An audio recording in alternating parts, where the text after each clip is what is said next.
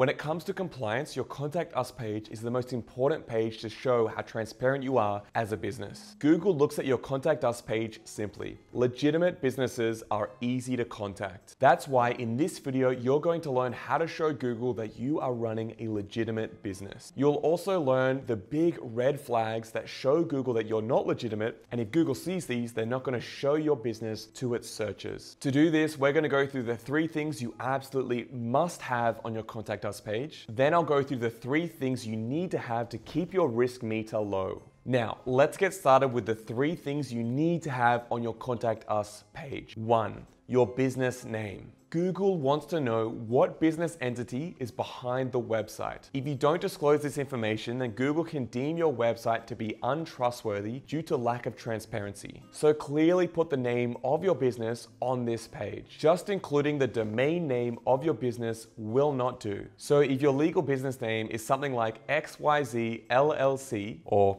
ABC Incorporated or 123 Holdings Limited, then that is the name that you clearly need to have on your Contact Us page. Keep in mind that if you have a legally registered trade name, also known as a DBA, doing business as, then you can also use this instead. Always be sure to consistently use the same name when you sign up and use all your marketing platforms like Google Ads, Google Analytics, and Google Merchant Center. Don't let Google see variations of your business name across their platforms. This is going to show up in their data and be flagged. Number 2, business address. This must be a physical location where you operate your business. Google believes that businesses that don't offer their physical address provide a poor experience for their users. So while it's not technically mandated in their policy if you have a phone number and email address on your website, it does raise your risk meter and it could make it harder to advertise if you get suspended. Some people try to use a PO box or a rented mailbox. Since you can't work out of a mailbox, Google sees this as an instant red flag and they will not accept it. They will just map the data that you give them about your address using their Google Maps data, and they're very good at finding out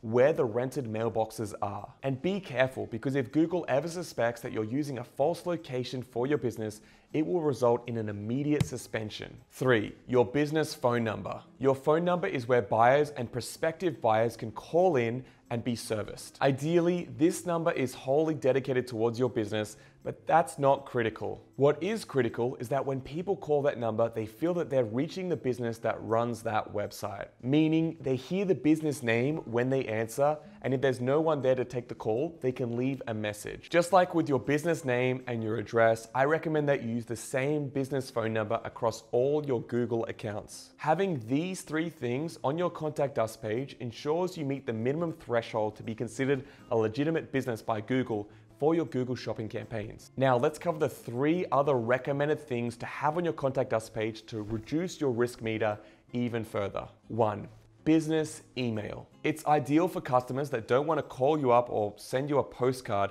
to be able to email you from your Contact Us page. In fact, the majority of today's shoppers actually prefer text-based communication over using the phone. Your business support email should be your actual domain. It shouldn't be a Gmail domain, Outlook, or Yahoo. And it's a good idea to make it into a link when presented on the page so that people can click it and it opens up their mail client and they can easily send their email straight from there. 2, hours of operation. Let your buyers know, and Google, when you're available to answer and reply to calls and reply to emails. This demonstrates even further to Google that you're reachable and there to serve your customers even more. Make sure that what you put here is accurate and up to date and matches your Google business listing if you have one. And don't forget to include your time zone too. 3, set expectations. Clearly state what will happen and what the user will expect when they email or send a message. Will you reply within 1 business day? That's fine. Just be upfront and let them know that that's the time frame that they can expect. If you prefer to receive phone calls during operating hours and receive emails after operating hours, let them know. Google's system is quite clever and can pass this information to see that you're being informative and supportive of the people that are trying to contact you.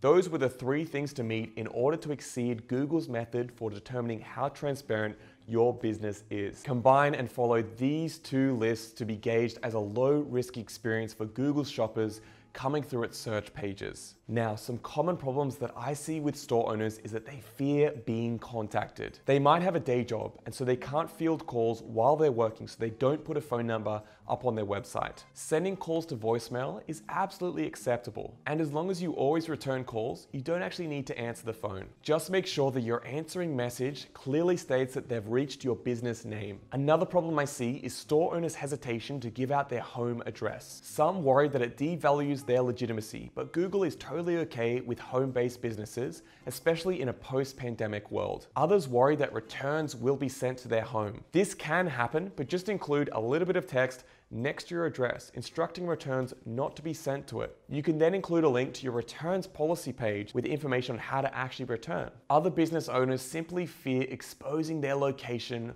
on the internet. In this case, consider renting a cheap office somewhere. There might be some relatively low-cost solutions in your area, so have a look. Alternatively, you can ask your friend or neighbor if you could use their address as your base of operations. You don't actually have to go there or work out of their house, but you can use their address similar to a registered agent's office. Now you have the 3 must-have elements to go onto your Contact Us page. 1. Business name. 2. Address. 3. Phone number. And the 3 recommended elements to reach a higher legitimacy with Google being 1. A business email. 2. Hours of operation. 3. Setting expectations. This video that you've just watched is actually part of our Ecommerce Google Shopping course, and we're currently improving this course to make it the best course ever on Google Shopping campaigns for e-commerce stores. Each lesson is jam-packed with the strategies and advice that you need to grow your store with Google Shopping campaigns. I'll leave a link to the course below. It's not actually live just yet. We're still working and improving this course, but you can sign up for notifications so you will know when we launch and even get a pre-launch discount. Thanks for watching. I hope this video was useful. If it was, give it a like, let me know in the comments below, and check out my other videos on Google Shopping campaigns. Thanks for watching, guys. I'll see you in the next video. Bye for now.